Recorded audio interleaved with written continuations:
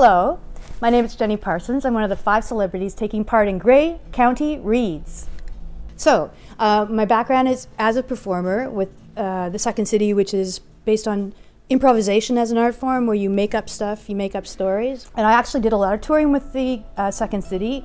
We toured all through Canada up into Inuvik, over to, not very far east, over to New Brunswick, I guess. I think maybe that's as far as we got, maybe Halifax. And then when I graduated into the corporate division, we went to Hong Kong and Turkey, Istanbul. It was amazing. We did we did some comedy.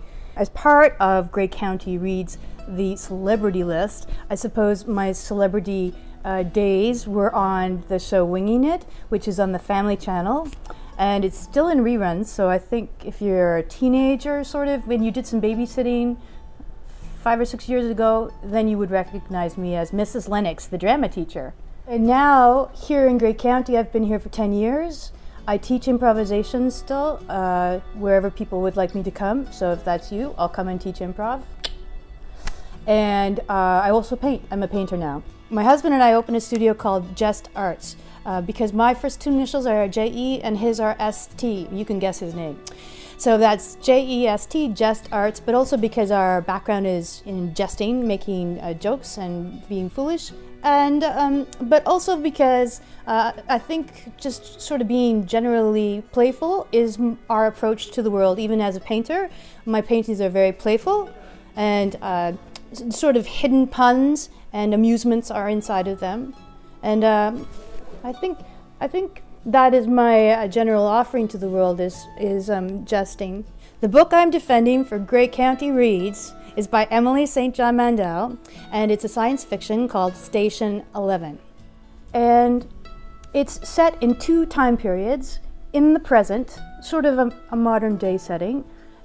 There is an actor on stage, there's a number of characters that we meet in the present, and then there's 10 years in the future. And the difference between the 2 worlds is that there's a virus that comes and kills 95% of the world within 24 hours. So in the present day, there is all the things you would imagine when a virus hits the news, all the things the characters might be doing to try to organize themselves for a new future. And then you cut to 10 years in the future where there is sort of a starting over. And it's, I would call it a positive book. I would call it non-gory, but I can talk more about that later, about what the book is as opposed to, you know, the flavor of the book, which is generally positive and non-gory. The story is about the things we take for granted, I think. All the things that we get used to seeing and having, like little computers in our hands, and even heat, and fresh orange juice, if you live in Ontario, will become one of those things you don't see too much if in fact this kind of thing ever happened. So it's about taking the things that we take for granted, for getting a new appreciation for them. It's one of the things the book is about. It's also about survival. There's a traveling performance company who, even though it's the end of the world, there's still performances making people each other happy, which appeals to me, of course. And this traveling company's motto is "Survival is not enough," which is a Star Trek quote.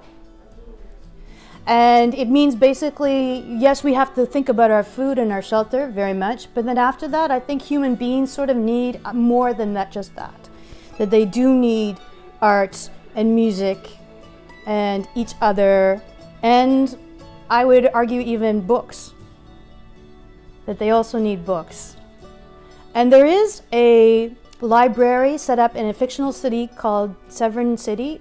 It's at an old airport where people do come and offer their books to this museum of civilization. And that, I think, speaks to the idea that we need more than just food and shelter, that we do need to think about our history and even the objects around us as cultural things and how they speak to us about our stories. Station 11, written by Emily St. John Mandel, is the book to start with for this Grey County Reads, because it's very accessible. It's a fast read, it's a page turner, it jumps around in different time zones, different parts of the world, inside different characters. So there's always this place to move to. It's really hard to be bored reading this book.